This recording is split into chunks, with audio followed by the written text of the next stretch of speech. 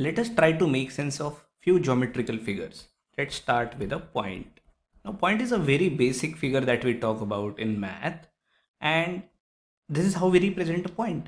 And point is always given name of some letter like A or Z or B or something like that.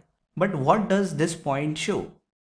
I like to call it the address of anything, If you see any grid like this, now, sorry if my drawing is not perfect, but let's say I wanted to tell people where A is, and if I knew the names of grids like this, where every vertical line was named as 1, 2, 3, 4, 5, and the horizontal lines as we go above were named as I, J, K, L, and so on.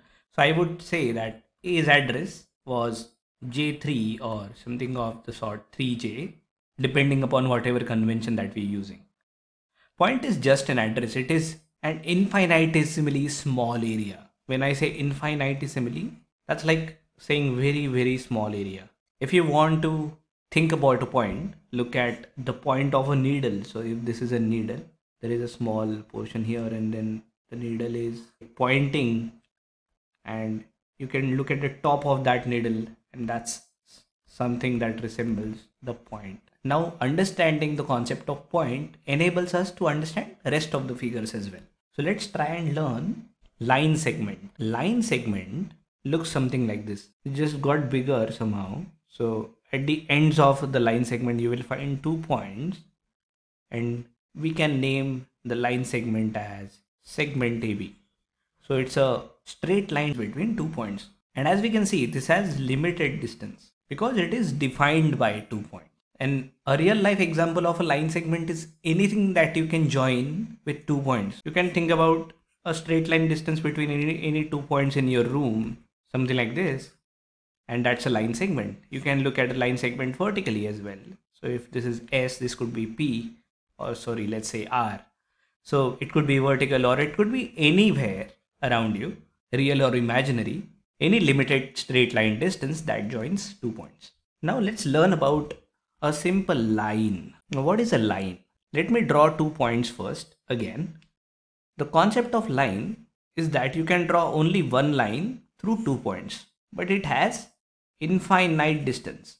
We are limited with the screen here, and that's why we have to draw such arrows whenever we want to show lines. And to identify the line, we just name those 2 points through which we have drawn the line. There is also a convention of naming lines with small letters, like we could say this is line L, and or we could say this is line AB. And you can see there are so many points on the line, isn't it? We can draw any 2 points again on the line, and we could say, okay, this is also line PQ. So there is that liberty, and this has unlimited distance or infinite distance, or I would say unlimited length rather. So this has unlimited length or infinite length. It just keeps on extending. So when we want to show line AB, we draw an arrow above AB, something like that. Note that it's important to show arrows on both sides when you have to show the line. Alright, now let's see what is a ray. Now ray is limited from one side but extends like a line on the other side. And we call this vertex, say P, we can call it anything, and then we plot another point on the ray and we say it's ray PQ. Again, ray also has unlimited length because it keeps on extending in one direction. A simple example that I can think of is about a ray or ray of light that originates from the sun. Well, I think I should have drawn it a yellow ray, but anyway, this is sun, and this is how I could say this is a ray because it has some source, say point P, and then it keeps on extending in one direction. To denote ray, we write ray PQ, or we could say PQ, and we can draw single-headed arrow on top of it. Now, using 2 lines, there are different concepts that we can learn. So let's say this is one line and this is another line.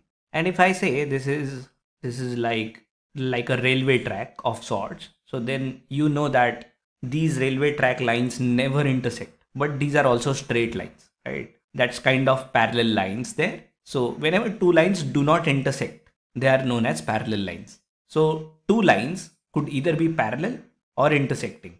So if they do not intersect, they are known as parallel lines. So let's say if I name this line as AB and if I name this line as PQ, then in maths we show AB is parallel to PQ like this by drawing two vertical lines between them. Or you could say this is line L and this is line M. We could also say L is parallel to M. Parallel lines do not intersect. Let's jump on to intersecting lines. So this is one line and this is another line, and these two lines intersect, and they intersect at one and only one point.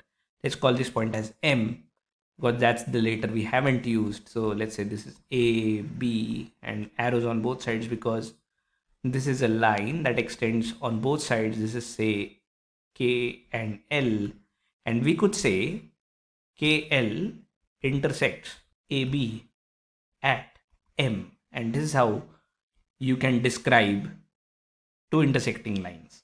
Now I want to show you another figure. So let's say this is one line and this is another line. In the screen you see that these two lines do not intersect, right? These two lines do not intersect on the screen, but do you think they will intersect? Note that these are lines, right? This is, let's say, line L and this is line M. Pause the video, think about it, and let me know in the comments whether line L and line M intersect or not. Also, once you have your answers ready, think about an example of intersecting lines in real life.